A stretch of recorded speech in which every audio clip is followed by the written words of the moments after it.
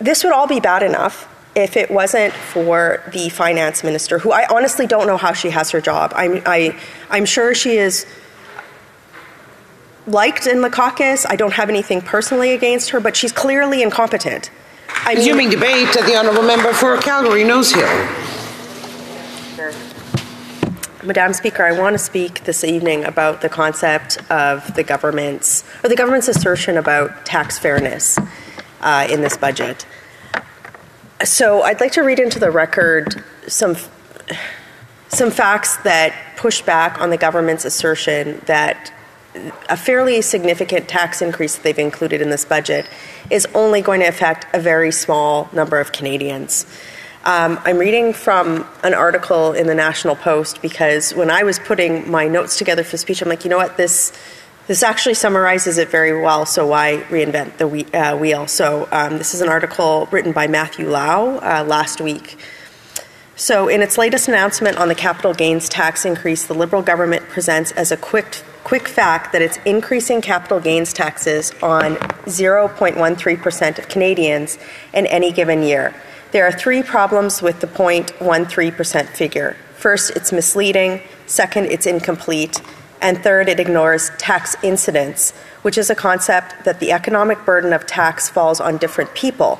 In fact, on very many more people than those simply who face a higher tax bill. And that's something that that concept of tax incidence is something that I encourage colleagues to understand prior to continuing to vote in favor of this budget, because it will detrimentally impact the Canadian economy. Let's take these three problems in order. First, the 0.13% figure is misleading because of the phrase that follows, in any given year.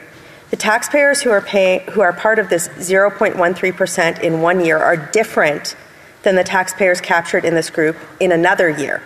For many Canadians reporting an annual capital gain in excess of $250,000, it's a once-in-a-lifetime event, or immediately after lifetime event if the capital gain threshold is triggered when a deceased person's assets are liquidated. So what this is saying is that this affects families. This means that even if only 0.13% of Canadians pay this higher tax rate every year, a much greater percentage of Canadians will be hit with this tax hike over the course of their lives.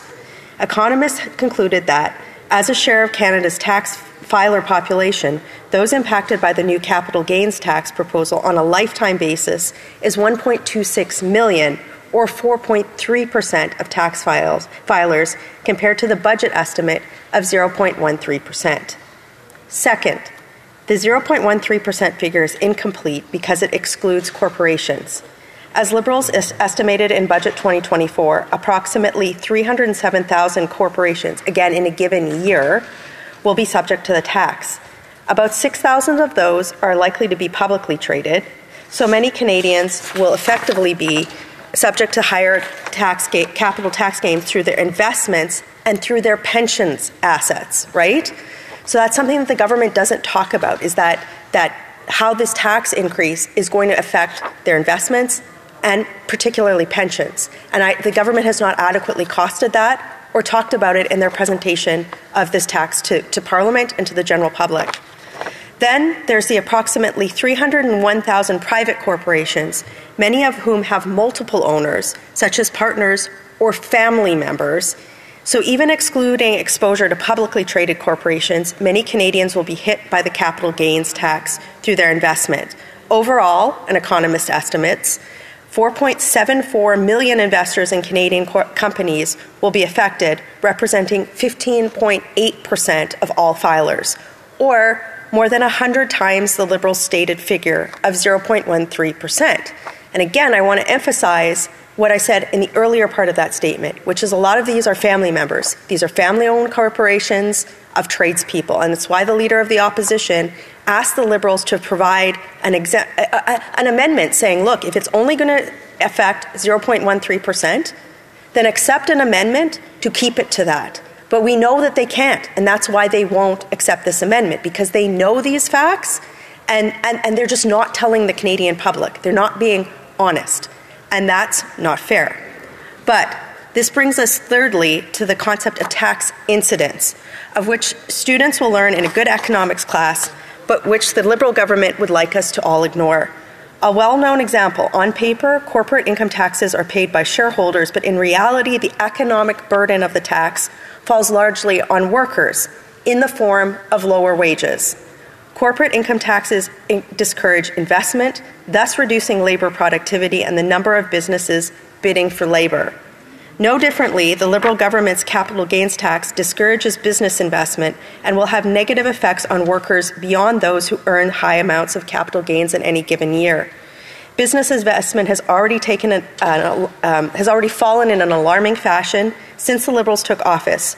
From 2015 Q3 to 2024 Q1, the real per capita investment is down 13.9%.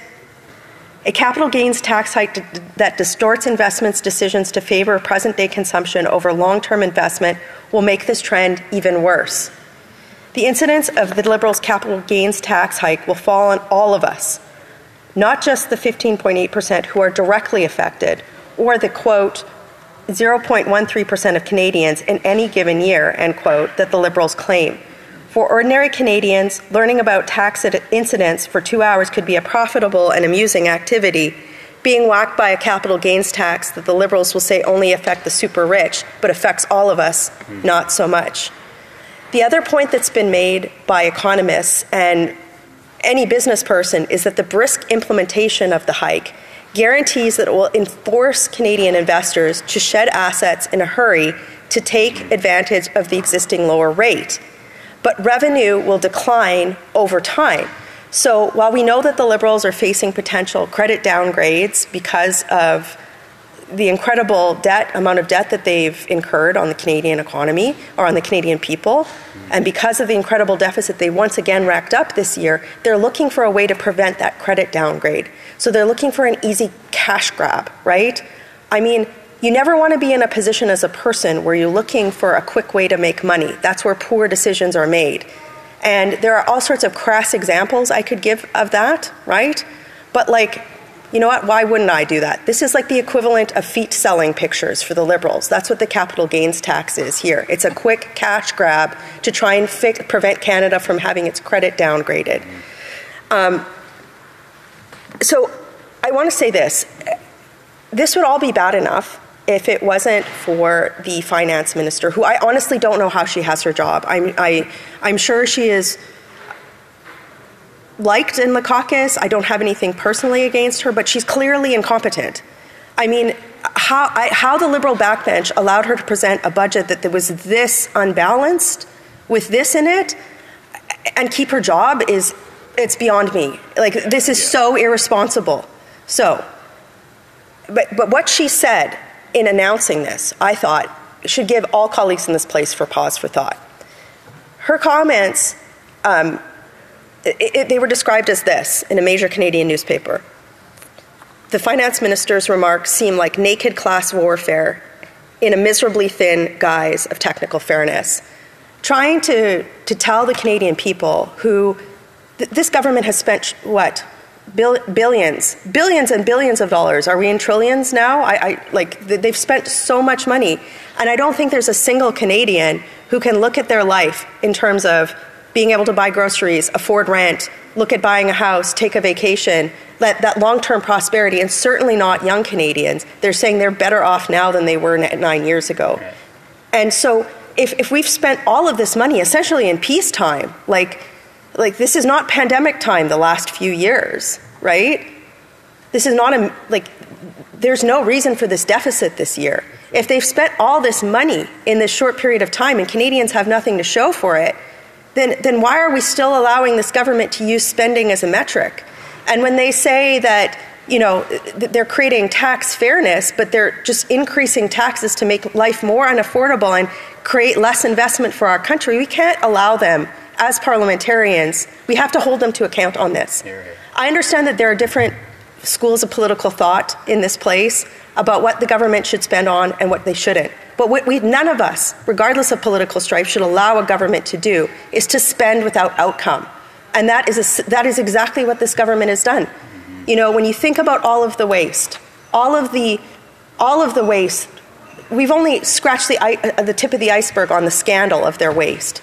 We should never be listening to this government about trying to take more of Canadians' hard-earned money to let it go into the abyss. We have to stop it. So I implore colleagues of all political stripe to vote against this budget. It is bad. They need to go back to the drawing board. And certainly this measure that they've put in there is not tax fairness. It's decimation for the Canadian people. Thank you.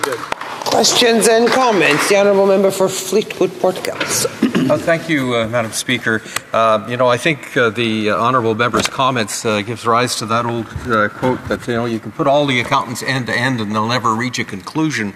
And I wanted to quote a few things from the International Monetary Fund and get the honourable member's reaction to that. It says, Canada's fiscal track record continues to compare favourably to many other advanced economies. Debt remains low in international comparison, and says the increase in capital gains inclusion rate improves the tax system's neutrality with respect to different forms of capital income and is likely to have no significant impact on investment or productivity growth. That doesn't suggest that things are going to go to hell in a handbasket. I'm just wondering if what the honourable member has read and what I've just mentioned, if there's some kind of disconnect that she could explain. Honourable member for Calgary-Nose Hill. I would argue humbly that he is disconnected. If he goes and knocks on the doors in his riding, there is nobody who is going to accept what he just said, because the lived reality of Canadians is not one of prosperity. It's one of hardship right now, and it's one of lack of the hope for the future. So that's what disconnect looks like. But also there's so many other metrics where he's just flat out wrong. Canada's on a track for its worst decline in living standards in 40 years. Before the current Prime Minister, Canada's GDP grew at a rate similar to that of the United States. But since 2015, the economy has weakened significantly. Canada's GDP per capita is down 2%, while the United States has increased by 8%. I could go on and on, but I don't need to quote this plethora of economic statistics which validate my point. I just have to go door knock in my riding. That's all I have to do. And I encourage him to do the same, because I think he's going to find that he's in for a reckoning come the next election.